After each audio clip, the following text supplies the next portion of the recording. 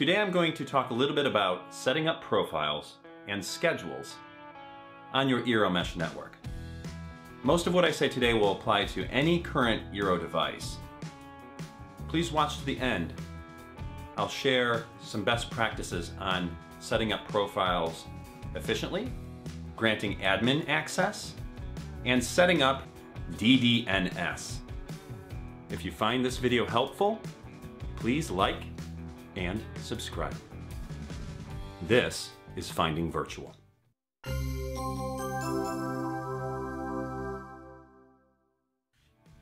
Best practices for setting up profiles on your Eero include making sure you set up profile types based on user activity or the users themselves. If you have a family with multiple devices, having a profile for each family member can make a lot of sense. Be sure when you bring a device online, you name it immediately. It gets very difficult if you bring 20 devices online and you forget to name them as you bring them on. So a quick note on profiles and bridge mode. If you are bridging your Eero network to allow your gateway from your internet provider to manage the wireless, you will not have access to profiles. I am currently using AT&T. I've set up pass-through so that my AT&T gateway allows Eero to control the wireless network.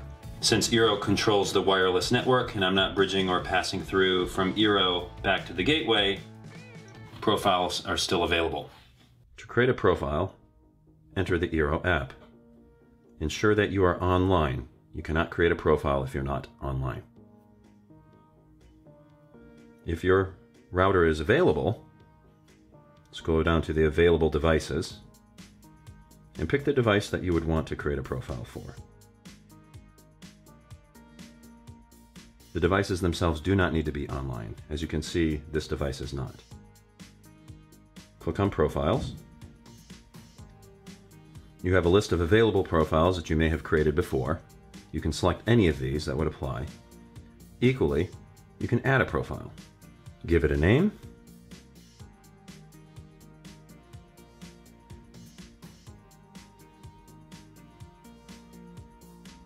You can see the profiles attached to this device. I can then go back to the Home tab, and you'll see under Profiles, my new profile is available. I can open it up, and I have the ability to add other devices. This one does not have a profile attached because there's a little box. I will check this. These others are already attached to other profiles. So let's take the two available devices and we'll hit Save. As you can see, I have all three devices attached to the profile. From here, I can turn on ad blocking. I can set a schedule. Available schedules may be listed above, or I could create a new one.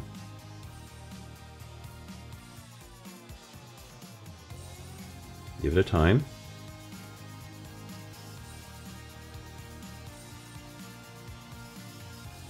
Select the days this schedule would apply to. Ensure that you have a name.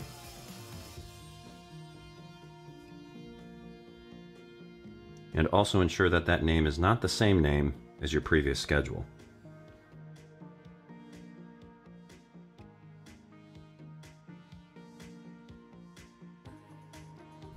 Hit Save. And it's easy as that. Now during the period of time where this schedule evaluates to true, said another way, after 9 o'clock, internet will not be available on any of these devices. If you pay for the subscription service from Eero, you have the ability to do further content filtering and blocking. You can select the content filters and you can see there's a whole list of presets based on age group you can select from. Equally, you can take more granular control.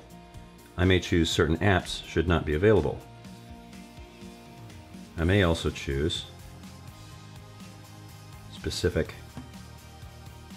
content or apps based on their type that I don't want available on these devices. And I can hit save. And all of these content filters will apply to this entire profile. Now you can do the same thing on a device-by-device basis, but I find it much more efficient to group your devices by profile. We'll talk about that in a little bit. I can also block specific sites, that's blacklisting, or allow specific sites on this device. Here I will block the site test.com, just as an example, and hit save. Now these devices on this profile cannot access that domain. Allowed sites, I can go through and add whatever sites that I would choose to allow. That's whitelisting. The content filters and blocked apps and sites come with Eero Plus. If you want access to that capability, you'll need to purchase the subscription service. Now let's talk a little bit about best practices in selecting and choosing profiles. I've found it's best to create profiles based on the type of device connecting to your Wi-Fi. Equally, I found it helpful to group devices based on their users. You can see here I have profiles created for specific family members. I can go into these profiles and see which devices are attached. I also have a profile for family entertainment. This contains the Switch gaming console and all of the smart TVs. I name them based on the room they're in. I'll tell you a little bit about naming in a moment. But this allows me to take any shared devices and manage them separately. I also have a profile for peripherals. So currently this is our wireless printer. You may have other printers or devices that are shared across the home, available wirelessly. I found it very helpful to group those and manage those separately. Equally, you can create a guest network. That can be done by going to Settings, Guest Access, and turning it on. You can see I've already enabled this. You may choose to also manage your guest devices in their own profile for guests that come to your home regularly. I've created a profile for this as well. With Eero Plus, you can set up dynamic DNS. That allows your dynamic network, provided by most home internet providers, to act like a static network. Some of the benefits of DDNS include the ability to externally monitor your security systems, manage your devices, including IoT devices and smart home devices, and for the gamers out there, the ability to set up a private network for your friends to join and play games over the internet without having to worry about a network disruption. Eero will manage the dynamic DNS list for you. To set up DDNS, open your Eero app. Ensure you are connected. Click on Settings. Click on Network Settings. In this case, we're going to select Dynamic Domain Name Service, DDNS, and enable it. This will allow me to treat my dynamic network provided by my internet provider as a static network.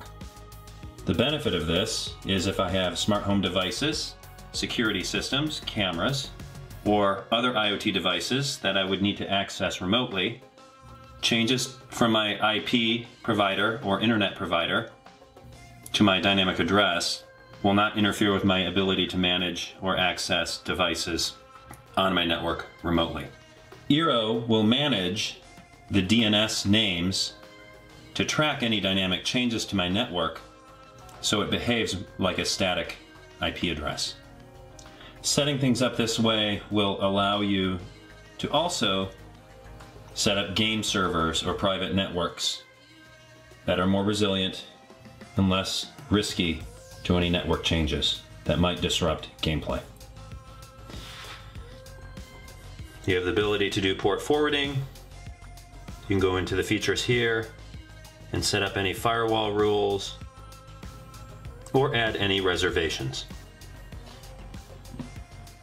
Reservations and firewall rules.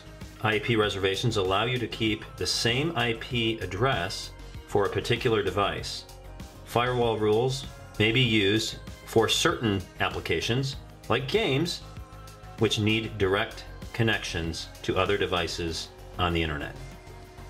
One thing to note when setting up dynamic DNS or DDNS, it may trigger a reset to your network to propagate any new information. If I want to grant administrator access to a member of the household, hit Settings, click Network Users, and click on Invite an Admin. A screen will show up that tells you a little bit about what each administrator can do.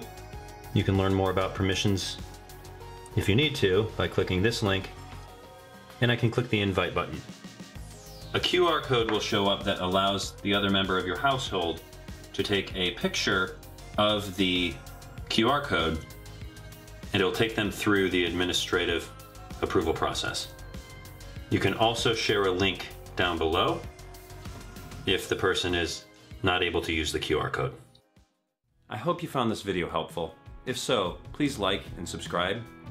That lets us know that you're interested in us providing you more content like this. Thank you for watching Finding Virtual. I'll see you next time.